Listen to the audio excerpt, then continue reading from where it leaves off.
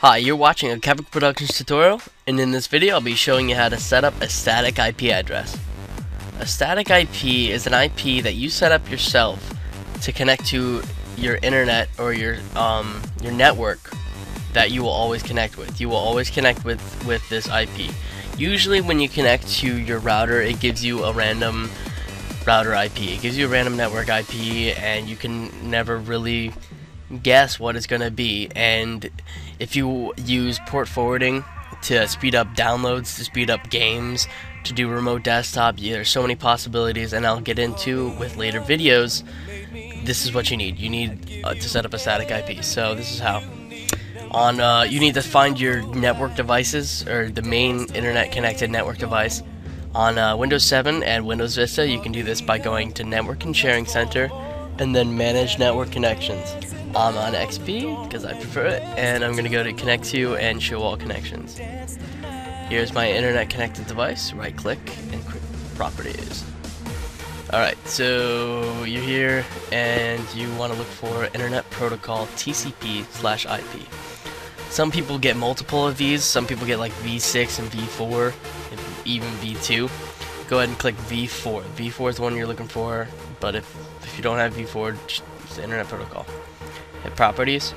You should see Obtain an IP address automatically and DNS automatically. You want to go ahead and use the following IP address, use the following DNS address. Now, you need to know your subnet mask, your default gateway, and your DNS server's IP. To figure this out, go to Start, Run, CMD. I'm going to go ahead and move this so you can see both screens. And you're going to get this DOS window. Go ahead and type ipconfig /all. Alright, I get all this info here. Just keep note of your subnet mask, your default gateway, your DNS.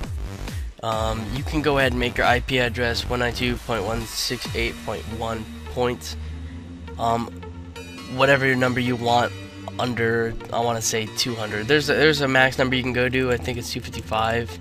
Yeah, it's 255 is the max number you can go to. I'm gonna go ahead and make mine 155, and it should automatically fill in your subnet mask. But if not, put the one that you saw in your DOS window, and put in your default gateway, which I see over here, and my preferred DNS.